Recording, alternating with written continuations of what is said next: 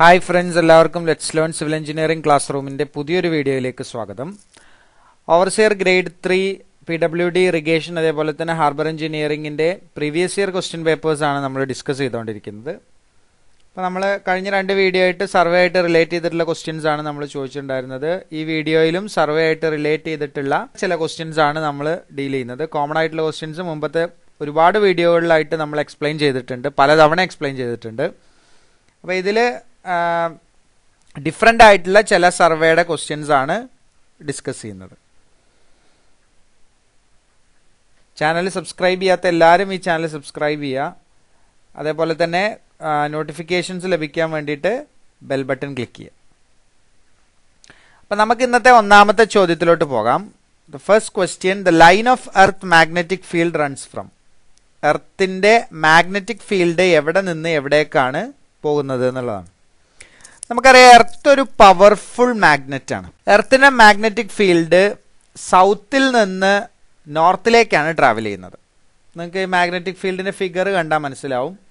സൗത്തിൽ നിന്ന് arrow mark ഇട്ടിരിക്കുന്നുണ്ട്. സൗത്തിൽ നിന്ന് നോർത്തിലോട്ടാണ് എന്ത് ചെയ്യുന്നത്, മാഗ്നറ്റിക് ഫീൽഡ് റൺ ചെയ്യുന്നത്. എർത്തിന്റെ മുകളിൽ നമ്മൾ ഒരു മാഗ്നറ്റിക് കോമ്പസ് വെച്ച് കഴിഞ്ഞാൽ ആ കോമ്പസ് ഇക്വേറ്ററിൽ മാത്രമേ ഹൊറിസോണ്ടൽ ആയിട്ട് നിൽക്കുകയുള്ളൂ എന്നും നോർത്ത് സൈഡിലും സൗത്ത് സൈഡിലും നമ്മൾ കോമ്പസ് വെക്കുകയാണെന്നുണ്ടെങ്കിൽ ആ പൊസിഷനിലോട്ട് അതിന്റെ നീഡിലുകൾക്ക് ഒരു ഡിപ്പ് ഉണ്ടാവും എന്ന് നമ്മൾ മുമ്പത്തെ പല വീഡിയോകളിലായിട്ട് പറഞ്ഞിട്ടുണ്ട് അല്ലേ.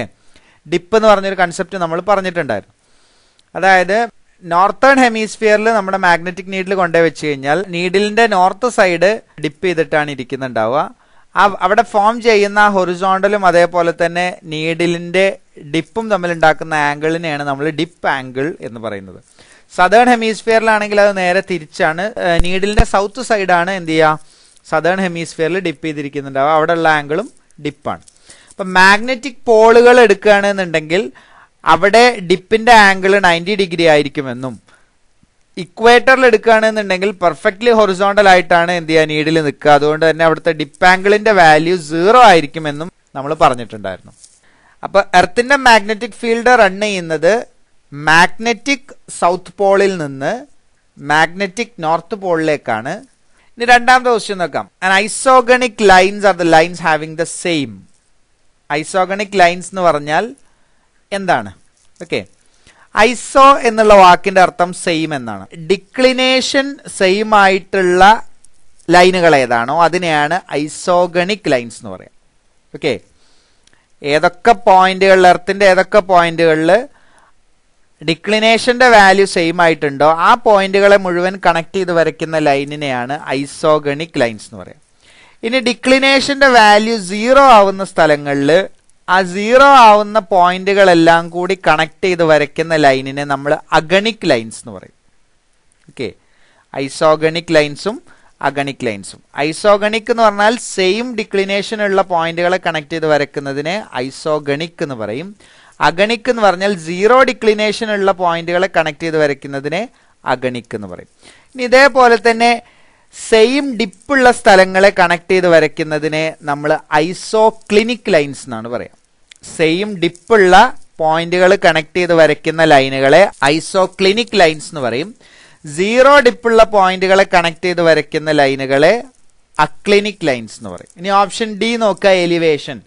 എലിവേഷൻ സെയിം ആയിട്ട് വരുന്ന പോയിന്റുകളെ കണക്ട് ചെയ്ത് വരയ്ക്കുന്ന ലൈനിനെയാണ് നമ്മൾ കോണ്ടൂർ ലൈൻസ് എന്ന് പറയാം. നമ്മൾ മുമ്പത്തെ വീഡിയോയിൽ പറഞ്ഞിട്ടുണ്ട്, സെയിം എലിവേഷൻ ഉള്ള പോയിന്റുകൾ കണക്ട് ചെയ്ത് വരയ്ക്കുന്ന ലൈനുകളെ കോണ്ടൂർ ലൈൻസ് എന്നാണ് നമ്മൾ പറയുന്നത്. ഇനി മൂന്നാമത്തെ ക്വസ്റ്റ്യൻ നോക്കുക, maximum value of A surveyor's compass. നമ്മൾ കോമ്പസ് സർവേയിൽ 2 ടൈപ്പ് കോമ്പസുകൾ പറഞ്ഞു. ഒന്ന് പ്രിസ്മാറ്റിക് കോമ്പസും അതേപോലെ തന്നെ surveyor's കോമ്പസും. Prismatic compass whole circle bearing സിസ്റ്റത്തിലാണ് read ചെയ്യുന്നത്. പക്ഷെ surveyor's compass reduced bearing സിസ്റ്റത്തിലാണ് read ചെയ്യുന്നത്. നമുക്കറിയാം, റെഡ്യൂസ്ഡ് ബെയറിംഗ് സിസ്റ്റത്തിൽ 0 മുതൽ 90 ഡിഗ്രി വരെ ആംഗിൾ ഉണ്ടാവുള്ളൂ. എന്നിട്ട് എന്ത് ചെയ്യും, അതിനെ ക്വാഡ്രന്റ് ആക്കി ഡിവൈഡ് ചെയ്തിട്ടാണ് ഉണ്ടാവുക. അപ്പൊ സർവേയേഴ്സ് കോമ്പസ് എടുത്തു കഴിഞ്ഞാലും സർവേയേഴ്സ് കോമ്പസിലും 90 ഡിഗ്രിയാണ് മാക്സിമം റീഡ് ചെയ്യാൻ പറ്റുള്ളൂ. ഈ വാല്യൂ 0 മുതൽ 90 വരെയുള്ള ഏത് ആംഗിൾസും റീഡ് ചെയ്യാം. പക്ഷേ മാക്സിമം 90 ഡിഗ്രിയെ എന്ത് ചെയ്യാൻ പറ്റുള്ളൂ, സർവേയേഴ്സ് കോമ്പസിൽ റീഡ് ചെയ്യാൻ കഴിയുള്ളൂ. നേരെ മറിച്ച് പ്രിസ്മാറ്റിക് കോമ്പസ് ആണെങ്കിൽ മാക്സിമം 360 ഡിഗ്രി വരെ റീഡ് ചെയ്യാം. 0 to 360 ഡിഗ്രി വരെയുള്ള ഏത് ആംഗിൾസും പ്രിസ്മാറ്റിക് കോമ്പസിൽ റീഡ് ചെയ്യാൻ പറ്റും. ഇവിടെ സർവേയേഴ്സ് കോമ്പസ് നോക്കാം. നിങ്ങൾക്ക് ഈ ഫിഗറിൽ കാണിച്ചിട്ടുള്ള ഒരു സർവേയേഴ്സ് കോമ്പസ് ആണ്. ഇവിടെ സൗത്ത്, നോർത്ത്, ഇവിടെ ഈസ്റ്റ് ആണ് വരേണ്ടത്, അതിന് പകരം അവിടെ വെസ്റ്റ്, ലെഫ്റ്റിൽ വെസ്റ്റ് ആണ് വരേണ്ടത്, അതിന് പകരം ഈസ്റ്റ്. അത് സർവേസ് കോമ്പസിൻ്റെ ഒരു പ്രത്യേകതയാണ്. ഈസ്റ്റും വെസ്റ്റും തിരിച്ചിട്ടിട്ടുണ്ടാവും. പ്രിസ്മാറ്റിക് കോമ്പസിലാണെങ്കിൽ നോർത്തും സൗത്തും തിരിച്ചിട്ടിട്ടുണ്ടാവും. ഇവിടെ നിങ്ങൾക്ക് നോക്കിയാൽ മനസ്സിലാവും കണ്ടോ, ഇത് 0, 10, 20, 30, 40, 50, 60, 70, 80, അത് കഴിഞ്ഞിട്ട് പിന്നെ 90, അതിനുശേഷം പിന്നെ 80, 70, 60, 50 അങ്ങനെയാണ് വരുന്നത്. അപ്പോൾ മാക്സിമം ആംഗിൾ റീഡ് ചെയ്യാൻ പറ്റുന്നത് സർവേസ് കോമ്പസിൽ 90 ഡിഗ്രിയാണ്. പ്രിസ്മാറ്റിക് കോമ്പസിലാണെങ്കിൽ അത് 360 ഡിഗ്രി വരെയും റീഡ് ചെയ്യാം. നാലാമത്തെ ക്വസ്റ്റ്യൻ നോക്കുക. Variation of magnetic declination within A day is called as. നമ്മുടെ മാഗ്നറ്റിക് ഡിക്ലിനേഷൻ എന്താണ്, കോൺസ്റ്റന്റ് ആയിട്ടുള്ള ഒരു വാല്യൂ അല്ല. ആ വാല്യൂ എന്ത് ചെയ്യും, ചേഞ്ച് ചെയ്തുകൊണ്ടിരിക്കുന്ന ഒരു വാല്യൂ ആണ്. എന്താണ് ഈ മാഗ്നറ്റിക് ഡിക്ലിനേഷൻ? മാഗ്നറ്റിക് മെറീഡിയനും അതേപോലെ തന്നെ ട്രൂ മെറീഡിയനും തമ്മിലുണ്ടാക്കുന്ന ആംഗിളിനെ നമ്മൾ ഡിക്ലിനേഷൻ എന്നാണ് പറയുന്നത്. ട്രൂ നോർത്തിന്റെ അല്ലെങ്കിൽ ട്രൂ മെറീഡിയന്റെ ലെഫ്റ്റ് സൈഡിലായിട്ടാണ് മാഗ്നറ്റിക് മെറീഡിയൻ നിൽക്കുന്നത് എന്നുണ്ടെങ്കിൽ അതിനെ നമ്മൾ ഡിക്ലിനേഷൻ വെസ്റ്റ് എന്നും, ട്രൂ മെറീഡിയന്റെ റൈറ്റ് സൈഡിലായിട്ടാണ് മാഗ്നറ്റിക് മെറീഡിയൻ നിൽക്കുന്നത് എന്നുണ്ടെങ്കിൽ അതിനെ ഡിക്ലിനേഷൻ ഈസ്റ്റ് എന്നുമാണ് നമ്മൾ പറയാറുള്ളത്. അപ്പോൾ മാഗ്നറ്റിക് ഡിക്ലിനേഷൻ എന്ത് ചെയ്യും, ചിലപ്പോൾ വേരി ചെയ്യാനുള്ള സാധ്യത ഉണ്ട്. ആ വേരിയേഷൻ സംഭവിക്കുന്നത് പല തരത്തിൽ എന്ത് ചെയ്യാം, മാഗ്നറ്റിക് ഡിക്ലിനേഷൻസ് വേരി ചെയ്യാം. അപ്പോൾ ഇന്ന് എടുക്കുന്ന മാഗ്നറ്റിക് ഡിക്ലിനേഷൻ ആയിരിക്കില്ല ചിലപ്പോൾ ഒരു 200 കൊല്ലോ അല്ലെങ്കിൽ 500 കൊല്ലോ കഴിഞ്ഞിട്ട് എടുക്കുമ്പോൾ ഉണ്ടാവുന്ന മാഗ്നറ്റിക് ഡിക്ലിനേഷൻ. ഈ വാല്യൂ എന്താണ്, കീപ്പ് ഓൺ ചേഞ്ചിങ് ആണ്. അപ്പോൾ നമുക്ക് പറയാം മാഗ്നറ്റിക് ഡിക്ലിനേഷൻ ഒരു ദിവസം കൊണ്ട് മാറുകയാണ് എന്നുണ്ടെങ്കിൽ, ഒരു ദിവസം കൊണ്ട് മാഗ്നറ്റിക് ഡിക്ലിനേഷൻ വരുന്ന വേരിയേഷനെ നമ്മൾ പറയുന്നത് ഡയൂണൽ വേരിയേഷൻ അല്ലെങ്കിൽ ഡെയിലി വേരിയേഷൻ എന്നുള്ളതാണ്. ഒരു വർഷം കൊണ്ട് ഉണ്ടാവുന്ന മാഗ്നറ്റിക് ഡിക്ലിനേഷനുള്ള വേരിയേഷനെ നമ്മൾ ആനുവൽ വേരിയേഷൻ എന്ന് പറയും. ഇനി ഒരുപാട് വർഷങ്ങൾ എടുത്തുകൊണ്ട് ഈസ്റ്റിനെ വെസ്റ്റ് ആവുമോ അല്ലെങ്കിൽ വെസ്റ്റ് ഈസ്റ്റ് ആവുമോ ഒക്കെ ചെയ്യുന്നത്, അതായത് മാഗ്നറ്റിക് ഡിക്ലിനേഷൻ ഈസ്റ്റ് ഉണ്ടായിരുന്നത് വെസ്റ്റ് ആയി മാറുകയും അല്ലെങ്കിൽ മാഗ്നറ്റിക് ഡിക്ലിനേഷൻ വെസ്റ്റ് ഉണ്ടായിരുന്നത് ഈസ്റ്റ് ആയിട്ട് മാറുകയും ഒക്കെ ചെയ്യുന്നത്, നേരെ അൾട്ടർനേറ്റീവ് ഓപ്പോസിറ്റ് ആയിട്ട് മാറുന്നതിനെ നമ്മൾ സെക്യുലാർ വേരിയേഷൻ എന്നാണ് പറയുന്നത്. ഓക്കെ. ഇനി മറ്റൊന്നുള്ളത് ഇറഗുലർ വേരിയേഷൻ ആണ്. ഇറഗുലർ വേരിയേഷൻ ചിലപ്പോൾ സംഭവിക്കുന്നത് എന്തെങ്കിലും ഡിസ്റ്റർബിംഗ് ഫോഴ്സ് എർത്തിന് സംഭവിച്ചു കഴിഞ്ഞാൽ, ഉദാഹരണത്തിന് ഒരു എർത്ത് ക്വേക്ക് ഉണ്ടാവുക അല്ലെങ്കിൽ സുനാമി പോലത്തെ വലിയ നാച്ചുറൽ കലാമിറ്റീസ് ഒക്കെ ഉണ്ടാവുന്നത് കാരണം നമ്മുടെ ഡിക്ലിനേഷന് വരുന്ന വേരിയേഷനെയാണ് നമ്മൾ ഇറഗുലർ വേരിയേഷൻ എന്ന് പറയുന്നത്. ഇനി അഞ്ചാമത്തെ ക്വസ്റ്റ്യൻ നോക്കാം. The line joining the optical centre of the object glass and the centre of the I Ps is known as. ഇന്നലെ നമ്മൾ ഇതുപോലത്തെ ഒരു ചോദ്യം ഇന്നലെ പറഞ്ഞിട്ടുണ്ടായിരുന്നു. ഒരു ലൈന്, ആ ലൈന് ഒബ്ജക്ട് ഗ്ലാസിന്റെ ഒപ്റ്റിക്കൽ സെന്ററും, ഇതൊരു ഡംബി ലെവലോ ഒരു തിയോഡ് ലൈറ്റോ ഒരു ടാക്യോമീറ്ററോ ഒക്കെ ആണെന്ന് വിചാരിക്കുക. അതിന്റെ ഒബ്ജക്റ്റീവ് ഗ്ലാസിന്റെയും ഐ പീസിന്റെയും, രണ്ട് ലെൻസുകളാണ് ഇത്തരത്തിലുള്ള ഇൻസ്ട്രുമെന്റുകൾക്കൊക്കെ ഉള്ളത്, ഒബ്ജക്റ്റ് ഗ്ലാസും അതേപോലെ തന്നെ ഐ പീസും. ഇതിൽ ഒബ്ജക്ട് ഗ്ലാസിന്റെ ഒപ്റ്റിക്കൽ സെന്റർ, അതായത് ഒബ്ജക്ട് ഗ്ലാസിന്റെ സെന്റർ പോയിന്റ് മുതൽ ഐ പീസിന്റെ സെന്റർ വരെയുള്ള ഈ ഒരു ലൈൻ, ഒരു ആക്സിസ് എടുക്കുകയാണെന്നുണ്ടെങ്കിൽ, ഒരു ലൈൻ എടുക്കുകയാണെങ്കിൽ ആ ലൈന് നമ്മൾ പറയുന്ന പേരെന്താണ്? എപ്പോഴും ഐ പീസിന്റെ സെന്റർ മുതൽ ഒബ്ജക്ട് ഗ്ലാസിന്റെ ഒപ്റ്റിക്കൽ സെന്റർ വരെയുള്ള ആ ലൈനിന് നമ്മൾ പറയുന്നത് ആക്സിസ് ഓഫ് ദ ടെലിസ്കോപ്പ് എന്നാണ്. നമ്മളൊരു തിയോഡ് ലൈറ്റ് എടുക്കുകയാണെന്നുണ്ടെങ്കിൽ ആ തിയോഡ് ലൈറ്റിന് ഒരുപാട് ഫണ്ടമെന്റൽ ലൈൻസ് ഉണ്ട്. ഓക്കെ. അതിലുള്ള ഫണ്ടമെന്റൽ ലൈൻസ് ആണ് ഒന്ന് ലൈൻ ഓഫ് കൊള്ളിമേഷൻ. ലൈൻ ഓഫ് കൊള്ളിമേഷൻ എന്ന് പറഞ്ഞാൽ പ്ലെയിൻ ഓഫ് ക്രോസ് ഹെയറിന്റെ സെന്റർ മുതൽ ഒബ്ജക്റ്റീവിന്റെ ഒപ്റ്റിക്കൽ സെന്ററിലൂടെ പാസ് ചെയ്ത് ടാർജറ്റ് വരെ എത്തി നിൽക്കുന്ന ആ ലൈനിനെയാണ് നമ്മൾ എന്ത് പറയാം, ലൈൻ ഓഫ് കൊള്ളിമേഷൻ അല്ലെങ്കിൽ ലൈൻ ഓഫ് സൈറ്റ് എന്ന് പറയാം. ഇന്നലെ നമ്മളത് പറഞ്ഞു. ലൈൻ ഓഫ് സൈറ്റും അതേപോലെ തന്നെ ആക്സിസ് ഓഫ് ദ ടെലിസ്കോപ്പ് എന്താണ്, കോയിൻസൈഡ് ചെയ്തിട്ടാണ് പാസ് ചെയ്ത് പോകുന്നത് എന്ന് പറഞ്ഞിട്ടുണ്ടായിരുന്നു. ഈ ലൈൻ ഓഫ് കൊള്ളിമേഷൻ എന്നുള്ളത് ഒരു ഫണ്ടമെന്റൽ ലൈനാണ്. ഇതേപോലെ തന്നെ വെർട്ടിക്കൽ ആക്സിസ് ഉണ്ട് അല്ലെ. നമ്മളൊരു പ്ലംബോബ് ഇൻസ്ട്രുമെന്റിന്റെ സെന്ററിൽ പിടിക്കുകയാണെന്നുണ്ടെങ്കിൽ ആ പ്ലംബോബ് പോയിന്റ് ചെയ്യുന്ന ആ ആക്സിസിനെ നമ്മൾ പറയുന്നത് വെർട്ടിക്കൽ ആക്സിസ് എന്നാണ്. ഇതേപോലെ തന്നെ ഹൊറിസോണ്ടൽ ആക്സിസ് ഉണ്ട്. നമ്മുടെ ടെലിസ്കോപ്പ് റൊട്ടേറ്റ് ചെയ്യുന്ന ആക്സിസിനെ ഹൊറിസോണ്ടൽ ആക്സിസ് അല്ലെങ്കിൽ ട്രുണിയൻ ആക്സിസ് എന്ന് പറയും. മറ്റൊരു ആക്സിസ് ആണ് ലോഞ്ചിറ്റ്യൂഡിനൽ ആക്സിസ് അല്ലെ, ആക്സിസ് ഓഫ് ദി ടെലിസ്കോപ്പ് എന്ന് പറയുന്നത്. പിന്നെ ഉള്ളത് ബബിൾ ട്യൂബുകൾ ഉണ്ട്. ഓൾട്ടിറ്റ്യൂഡ് ബബിൾ ട്യൂബും അതേപോലെ തന്നെ പ്ലേറ്റ് ലെവലും ഉണ്ട്. രണ്ടിന്റെയും axis of the bubble tube എന്ന് പറഞ്ഞ ഒരു ആക്സിസും എന്തുണ്ട്, ഫണ്ടമെന്റൽ ലൈൻസ് ആയിട്ട് നമ്മൾ കൂട്ടാം. എന്താണ് ഈ ഫണ്ടമെന്റൽ ലൈൻസ് എന്ന് പറഞ്ഞാൽ? ഈ ആക്സിസുകളെല്ലാം തമ്മിൽ ചില റിലേഷൻ ഉണ്ട്. നമുക്കറിയാം ഹൊറിസോണ്ടൽ ആക്സും വെർട്ടിക്കൽ ആക്സും പെർപെൻഡിക്കുലർ ആയിരിക്കും. എന്നാൽ നമ്മൾ ടിൽറ്റിംഗ് ലെവലിൻ്റെ ഒരു കാര്യം പറഞ്ഞിട്ടുണ്ടായിരുന്നു. ടിൽറ്റിംഗ് ലെവലിൽ ഹൊറിസോണ്ടൽ ആക്സും വെർട്ടിക്കൽ ആക്സും എന്തല്ല, പെർപെൻഡിക്കുലർ അല്ല. അങ്ങനെ അല്ലാത്ത ഒരേ ഒരു ഇൻസ്ട്രുമെൻ്റ് എന്ന് പറയുന്നത് എന്താണ്, ടിൽറ്റിംഗ് ലെവലാണ്. അപ്പോൾ ഫണ്ടമെൻ്റൽ ലൈൻസ് തമ്മിൽ എന്തുണ്ടാവും, ചില റിലേഷനുകൾ ഉണ്ടാവും. ആ റിലേഷൻ സാറ്റിസ്ഫൈ ചെയ്യുമ്പോഴാണ് ഒരു ഇൻസ്ട്രുമെൻ്റ് പെർമനൻറ്റ് അഡ്ജസ്റ്റ്മെൻറ്റിലാണ് എന്ന് പറയാൻ പറ്റുള്ളൂ. ഓക്കെ, അപ്പോൾ ഇങ്ങനെയാണ് എന്ത് ചെയ്യുക, പല ആക്സിസുകളും നമ്മുടെ ഇൻസ്ട്രുമെൻറ്റിലുള്ളത്. അപ്പോൾ ആക്സിസ് ഓഫ് ദ ടെലിസ്കോപ്പ് എന്ന് പറഞ്ഞാൽ ഐ പീസിൻ്റെ സെൻറ്റർ മുതൽ ഒബ്ജക്റ്റീവിൻ്റെ ഒപ്റ്റിക്കൽ സെൻറ്റർ വരെയുള്ള ആ ഡിസ്റ്റൻസിനെയാണ് എന്ത് പറയുന്നത്, ആക്സിസ് ഓഫ് ദി ടെലിസ്കോപ്പ് എന്ന് പറയുന്നത്. 6th ക്വസ്റ്റ്യൻ നോക്കുക. The capacity of the telescope producing A sharp image is called as. ഒരു ടെലിസ്കോപ്പിന് വളരെ ഷാർപ്പായിട്ടുള്ള ഇമേജുകൾ കാണിക്കാൻ കഴിയുന്നതിനെ എന്താണ് പറയുക? ആൻസർ ഡെഫിനിഷൻ എന്നാണ്. ഹൈ ഡെഫിനിഷൻ ക്യാമറാസ് എന്നൊക്കെ നമ്മൾ കേട്ടിട്ടുണ്ടാവും. ഹൈ ഡെഫിനിഷൻ ടെലിസ്കോപ്പ് എന്നൊക്കെ കേട്ടിട്ടുണ്ടാവും. വളരെ ഷാർപ്പായിട്ട് ഇമേജുകളെ കാണിക്കാൻ പറ്റുന്ന ടെലിസ്കോപ്പിൻ്റെ കപ്പാസിറ്റിനെയാണ് നമ്മൾ ഡെഫിനിഷൻ എന്ന് പറയുക. ഓക്കെ, എന്താണ് ഈ ബ്രൈറ്റ്നെസ്? ലൈറ്റിനെ പരമാവധി അബ്സോർബ് ചെയ്തുകൊണ്ട്, ലെൻസുകൾ പരമാവധി ലൈറ്റിനെ അബ്സോർബ് ചെയ്തുകൊണ്ട് ഇമേജിനെ കാണിക്കാൻ കഴിയുന്നതിനെയാണ് നമ്മൾ എന്ത് പറയുക, ബ്രൈറ്റ്നെസ് ഓഫ് എ ടെലിസ്കോപ്പ് എന്ന് പറയാം. ഓക്കെ, അപ്പം നമ്മൾ ഈ ബ്രൈറ്റ്നെസ് എന്ന് പറഞ്ഞ ടേം ശരിക്ക് ടെലിസ്കോപ്പിൻ്റെ ഒബ്ജക്റ്റീവ് ലെൻസുമായിട്ട് റിലേറ്റ് ചെയ്തതാണ്. എത്രത്തോളം ഒബ്ജക്റ്റീവ് ലെൻസിൻ്റെ ഏരിയ കൂടുന്നോ അതിനനുസരിച്ച് ഒരു ടെലിസ്കോപ്പിൻ്റെ ബ്രൈറ്റ്നെസ് ലെവലും എന്തായിരിക്കും, വളരെ കൂടുതലായിരിക്കും. രണ്ടാമത്തെ ഒന്നാണ് sensitivity. Sensitivity of A telescope എന്ന് പറഞ്ഞു കഴിഞ്ഞാൽ വളരെ ചെറിയ ബ്രൈറ്റ്നെസ് ഉള്ള ചില ഒബ്ജക്റ്റുകൾ ഉണ്ടാവും നമ്മുടെ സ്പേസിൽ. അത്തരത്തിലുള്ള ഒബ്ജക്റ്റുകളെ ഒരു ടെലിസ്കോപ്പിന് കാണിക്കാൻ പറ്റുന്നു എന്നുണ്ടെങ്കിൽ അതിൻ്റെ അർത്ഥം അത് മോർ സെൻസിറ്റീവ് ആണ് എന്നാണ്. അതായത് ലൈറ്റ് വളരെ കുറഞ്ഞതിനെയും ടെലിസ്കോപ്പിലൂടെ നോക്കുമ്പോൾ നമുക്ക് കാണാൻ പറ്റുന്നുണ്ടെങ്കിൽ അതിൻ്റെ അർത്ഥം അതെന്താണ്, ഹൈ സെൻസിറ്റിവിറ്റി ഉള്ള ഒരു ടെലിസ്കോപ്പാണ് എന്നാണ്. നമുക്കറിയാം, നമ്മളിപ്പോൾ സാധാരണ ചില ടെലിസ്കോപ്പുകളൊക്കെ വളരെ ബ്രൈറ്റർ ആയിട്ടുള്ള ഒബ്ജക്റ്റുകൾ മാത്രമേ എന്ത് ചെയ്യാൻ പറ്റുള്ളൂ, നോക്കുമ്പോൾ കാണാൻ പറ്റുള്ളൂ. ബ്രൈറ്റർ ആയിട്ടുള്ള ഒബ്ജക്റ്റുകൾ മാത്രമേ കാണുന്നുള്ളൂ എന്നുണ്ടെങ്കിൽ അതിൻ്റെ അർത്ഥം ആ ടെലിസ്കോപ്പിന് സെൻസിറ്റിവിറ്റി കുറവാണ്. എന്നാൽ ബ്രൈറ്റ്നെസ് കുറഞ്ഞ ഒബ്ജക്റ്റുകളെയും നമുക്ക് അതിലൂടെ നോക്കുമ്പോൾ കാണാൻ പറ്റുന്നുണ്ടെങ്കിൽ ടെലിസ്കോപ്പിൻ്റെ സെൻസിറ്റിവിറ്റി കൂടുതലാണ്.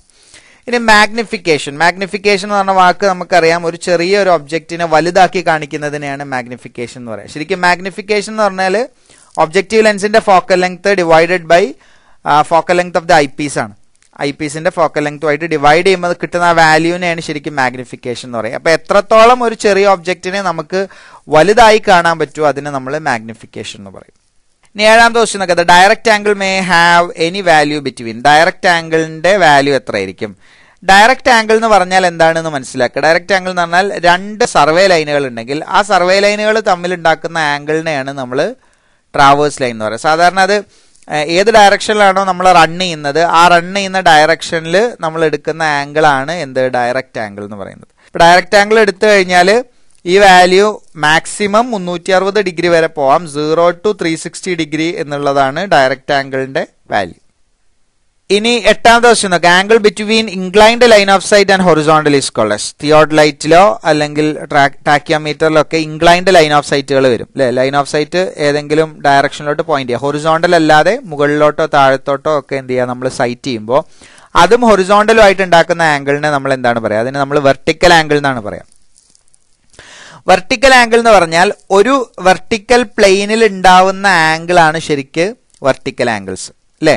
അപ്പൊ ഇൻക്ലൈൻഡ് ലൈൻ ഓഫ് സൈറ്റും ഹൊറിസോണ്ടലും തരുന്നത് എന്താണ്, വെർട്ടിക്കൽ ആംഗിൾ ആണ്.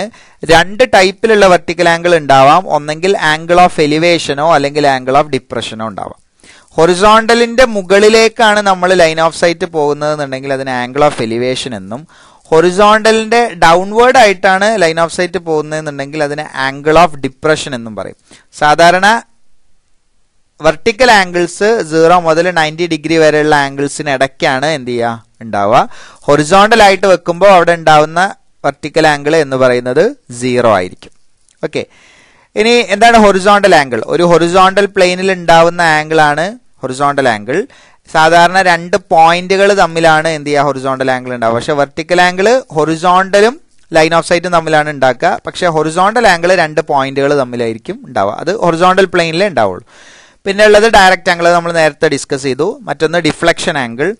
ഡിഫ്ലക്ഷൻ ആംഗിളും മുമ്പത്തെ വീഡിയോയിൽ നമ്മൾ പറഞ്ഞിട്ടുണ്ട് ഒരു സർവേ ലൈനിന്റെ എക്സ്റ്റൻഷനും തൊട്ട് ഫ്രണ്ടിലുള്ള സർവേ ലൈനും തമ്മിൽ ഉണ്ടാക്കുന്ന ആംഗിളിനെയാണ് നമ്മൾ ഡിഫ്ലക്ഷൻ ആംഗിൾ എന്ന് പറയുക. പ്രിസീഡിംഗ് ലൈനിന്റെ എക്സ്റ്റൻഷനും തൊട്ട് ഫ്രണ്ടിലുള്ള ഫോർവേഡ് ആയിട്ടുള്ള ലൈനിന്റെ സർവേ ലൈനും തമ്മിലുണ്ടാക്കുന്ന ആംഗിളിനെയാണ് നമ്മൾ ഡിഫ്ലക്ഷൻ ആംഗിൾ എന്ന് പറയുന്നത്. ഇനി 9ാം ദിവസം നോക്കാം. Deflection angle in A traverse. നമ്മൾ ഡിസ്കസ് ചെയ്തിട്ടുള്ള ഈ ഡിഫ്ലക്ഷൻ ആംഗിൾ എങ്ങനെയാണ് നമുക്ക് പറയാൻ പറ്റുക എന്നുള്ളതാണ് ചോദ്യം. യൂഷ്വലി ട്രാവേഴ്സ് എടുക്കുകയാണെന്നുണ്ടെങ്കിൽ ട്രാവേഴ്സിൽ ഉണ്ടാവുന്ന ഡിഫ്ലക്ഷൻ ആംഗിൾ എന്ന് പറഞ്ഞാൽ it is an angle formed between the extension of the preceding survey line and A survey line. അങ്ങനെ നമുക്ക് പറയാൻ പറ്റും. ഫോർവേഡ് ആയിട്ടുള്ള സർവേ ലൈനും തൊട്ട് ബാക്കിലുള്ള സർവേ ലൈനിന്റെ എക്സ്റ്റൻഷനും നമ്മൾ ഉണ്ടാക്കുന്ന ആംഗിളിനെയാണ് ഡിഫ്ലക്ഷൻ ആംഗിൾ എന്ന് പറയാം. അപ്പോൾ ഇവിടെ ഈ ഫിഗറിൽ നമ്മൾ ഈ ഫിഗർ നോക്കുക. ഈ ഫിഗറിൽ ബി എന്ന് പറഞ്ഞ പോയിന്റ് എടുക്കുമ്പോൾ ബി സി ഒരു ഫോർവേഡ് ആയിട്ടുള്ള സർവേ ലൈനാണ്. എ ബി എന്ന് പറയുന്നത് പ്രിസീഡിംഗ് സർവേ ലൈനാണ്. അപ്പോൾ എ ബി എന്ന് പറഞ്ഞ ലൈനിനെ നമ്മൾ എക്സ്റ്റെൻഡ് ചെയ്തു. ആ എക്സ്റ്റൻഷനും അതേപോലെ തന്നെ ഫോർവേഡ് ആയിട്ടുള്ള സർവേ ലൈനും തമ്മിൽ ഉണ്ടാക്കുന്ന ആംഗിളിനെ ഡിഫ്ലക്ഷൻ ആംഗിൾ എന്ന് പറയും. അപ്പൊ ഇതെന്താണ്? ഒരു ഡിഫ്ലക്ഷൻ ആംഗിൾ ആണ്. നമ്മൾ ഇന്നലെ പറഞ്ഞിട്ടുണ്ടായിരുന്ന ഒരു ഡിഫ്ലക്ഷൻ ആംഗിളിന്റെ മാക്സിമം വാല്യൂ 180 ഡിഗ്രി വരെയാണ് പോവുക അല്ലെ. അതായത് ഇവിടെ നിന്ന് ആംഗിൾ മെഷർ ചെയ്യാൻ തുടങ്ങിയാൽ ഇത് മാക്സിമം എന്ത് ചെയ്യും? ഈ ലൈനിനെ കവർ ചെയ്ത് നിൽക്കാൻ മാത്രമേ എന്ത് ചെയ്യുള്ളൂ? ഒരു ഡിഫ്ലക്ഷൻ ആംഗിളിന് പറ്റുള്ളൂ. ഡിഫ്ലക്ഷൻ ആംഗിൾ നമുക്ക് എങ്ങനെ കണ്ടുപിടിക്കാൻ പറ്റും? ഇപ്പൊ ഇവിടെ ഒരു ഇൻക്ലൂഡഡ് ആംഗിൾ തന്നിട്ടുണ്ട് എന്ന് വിചാരിക്കുക. ഇവിടെ ഒരു ഇൻക്ലൂഡഡ് ആംഗിൾ ഉണ്ട്. 180 ഡിഗ്രി ഒരു ലൈനിൽ ഉണ്ടാക്കുന്ന ആംഗിൾ 180 ഡിഗ്രി ആണെന്നുണ്ടെങ്കിൽ ഈ 180 ഡിഗ്രിയിൽ നിന്ന് ഇൻക്ലൂഡഡ് ആംഗിൾ കുറച്ച് കഴിഞ്ഞാൽ നമുക്ക് കിട്ടുന്നത് എന്താണ്? ഡിഫ്ലക്ഷൻ ആംഗിൾ ആണ് അല്ലെ. ഇവിടെ അതേപോലെ തന്നെ ഇത് 180 ഡിഗ്രിയാണ് ഉണ്ടാവുക. ഇവിടെ ഇൻക്ലൂഡഡ് ആംഗിൾ തന്നിട്ടുണ്ടെങ്കിൽ ആ 180യിൽ നിന്ന് ഇൻക്ലൂഡഡ് ആംഗിൾ സബ്ട്രാക്ട് ചെയ്താൽ നമുക്ക് കിട്ടുന്നത് ഡിഫ്ലക്ഷൻ ആംഗിൾ ആണ്. അപ്പൊ ഡിഫ്ലക്ഷൻ ആംഗിൾ എന്ന് പറഞ്ഞാൽ difference between 180 degree and included angle ആണ് ഡിഫ്ലക്ഷൻ ആംഗിൾ. അല്ലാതെ 360ൽ നിന്ന് ഇൻക്ലൂഡഡ് ആംഗിൾ കുറച്ച് കഴിഞ്ഞാൽ നമുക്ക് എന്ത് കിട്ടൂല? എക്സ്റ്റീരിയർ ആംഗിളേ കിട്ടുള്ളൂ, അല്ല ഡിഫ്ലക്ഷൻ ആംഗിൾ കിട്ടൂല. സം ഓഫ് ഇൻക്ലൂഡഡ് ആംഗിളും 180 കൂട്ടുകയാണെന്നുണ്ടെങ്കിൽ ഇൻക്ലൂഡ് ആംഗിളും 180 കൂട്ടുകയാണെന്നുണ്ടെങ്കിൽ നമുക്ക് എന്ത് ചെയ്യില്ല? പ്രത്യേകിച്ച് അവിടെ ആംഗിളും കിട്ടൂല. Difference between the included angle, അങ്ങനെ രണ്ട് ഇൻക്ലൂഡഡ് ആംഗിൾ ഉണ്ടാവില്ല. ഈ വാചകം തന്നെ തെറ്റാണ്. അപ്പൊ നമുക്കറിയാം ഡിഫ്ലക്ഷൻ ആംഗിൾ കണ്ടുപിടിക്കണം എന്നുണ്ടെങ്കിൽ 180 ഡിഗ്രിയിൽ നിന്ന് ഇൻക്ലൂഡഡ് ആംഗിൾ സബ്ട്രാക്ട് ചെയ്യണം. 10ാമത്തെ ക്വസ്റ്റ്യൻ നോക്കാം. When the angular measurement are more precise than linear measurement the balancing of the traverse is done by. നമ്മൾ സാധാരണ ട്രാവേഴ്സ് ബാലൻസ് ചെയ്യാൻ വേണ്ടിയിട്ട് ചില റൂളുകൾ ഉപയോഗിക്കുന്നുണ്ട്. അതിലുള്ള രണ്ട് ഇമ്പോർട്ടൻ്റ് ആയിട്ടുള്ള റൂളുകളാണ് ബൗഡിഞ്ചസ് റൂളും ട്രാൻസിറ്റ് റൂളും. ഇത് കൂടാതെ നമ്മളൊരു ഗ്രാഫിക്കൽ മെത്തേഡ് ഉപയോഗിക്കുന്നുണ്ട്. അത് അനലിറ്റിക്കൽ മെത്തേഡ് അല്ല, അത് ഗ്രാഫിക്കൽ മെത്തേഡാണ്. ഇവിടെ ബൗഡിഞ്ചസ് റൂളും ട്രാൻസിറ്റ് റൂളും ട്രാവേഴ്സുകളെ ബാലൻസ് ചെയ്യാൻ വേണ്ടിയിട്ട് നമ്മൾ ഉപയോഗിക്കും. നമുക്കറിയാം ഒരു ട്രാവേഴ്സ് എടുക്കുകയാണെന്നുണ്ടെങ്കിൽ ആ ട്രാവേഴ്സ് നമുക്ക് ഗ്രൗണ്ടിൽ നിന്ന് കിട്ടുന്ന ഡിസ്റ്റൻസ് ഉപയോഗിച്ച് നമ്മളൊരു ഷീറ്റിലോട്ട് വരയ്ക്കുമ്പോൾ ചിലപ്പോൾ അതിന്റെ വാല്യൂ എന്ത് ചെയ്യില്ല, അല്ലെങ്കിൽ ആ ഫിഗർ ക്ലോസ് ആവില്ല. അപ്പൊ അവിടെ ഒരു ക്ലോസിംഗ് എറർ ഫോം ചെയ്യും. ആ ക്ലോസിംഗ് എററിനെ എലിമിനേറ്റ് ചെയ്യാൻ വേണ്ടിയിട്ട് നമ്മൾ ഉപയോഗിക്കുന്ന ഒരു ടേം ആണ് balancing of the traverse. Traverse balance ചെയ്ത് കഴിഞ്ഞാൽ എന്ത് ചെയ്യും? ആ ഫിഗർ ക്ലോസ് ആവും. അപ്പൊ ഇത് അനലിറ്റിക്കലി ആണ് എന്ത് ചെയ്യുന്നത്? നമ്മൾ കണ്ടുപിടിക്കുന്നത്. അപ്പൊ ഇതിനു വേണ്ടി ഉപയോഗിക്കുന്ന രണ്ട് റൂളുകളാണ്, ഒന്ന് ബൗഡിഞ്ചസ് റൂളും ട്രാൻസിറ്റ് റൂളും. അപ്പൊ ഇതില് ആംഗുലാർ മെഷർമെന്റുകളും ലീനിയർ മെഷർമെന്റുമാണ് സാധാരണ ട്രാവേഴ്സ് മെഷർ ചെയ്യുമ്പോൾ നമ്മൾ എടുക്കുന്ന വാല്യൂസ്.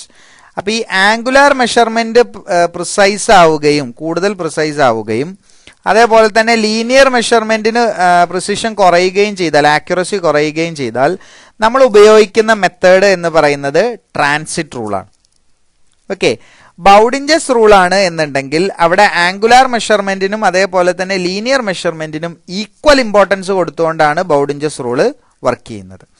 ട്രാൻസിറ്റ് റൂൾ എന്ന് പറഞ്ഞു കഴിഞ്ഞാൽ സാധാരണ അതിൽ ലാറ്റിറ്റ്യൂഡിന് അല്ലെങ്കിൽ ഡിപ്പാർച്ചറിന് കറക്ഷൻ കണ്ടുപിടിക്കുന്നത് correction four latitude or departure is equal to total error in the latitude into latitude of that side divided by some of all latitude അല്ലെങ്കിൽ algebraic some of latitude. Okay, പക്ഷെ ബൗഡിഞ്ചസ് rule ആണെന്നുണ്ടെങ്കിൽ total error in latitude into length of that side divided by perimeter of the traverse ആണ്. ലാറ്റിറ്റ്യൂഡിനെയും ഡിപ്പാർച്ചറിനെയും എന്ത് ചെയ്യാൻ പറ്റും? നമുക്ക് correct ചെയ്യാൻ പറ്റും. എന്നിട്ട് നമ്മൾ ഫിഗർ വരയ്ക്കുകയാണെന്നുണ്ടെങ്കിൽ നമുക്ക് എന്ത് ചെയ്യും? നമ്മുടെ ഫിഗർ ക്ലോസ് ആവും, അല്ലെങ്കിൽ ക്ലോസിംഗ് എറർ മിനിമൈസ്ഡ് ആവും. അപ്പൊ ഈ ഭാഗം എല്ലാവർക്കും മനസ്സിലായി എന്ന് വിചാരിക്കുന്നു. Thank you for watching the video.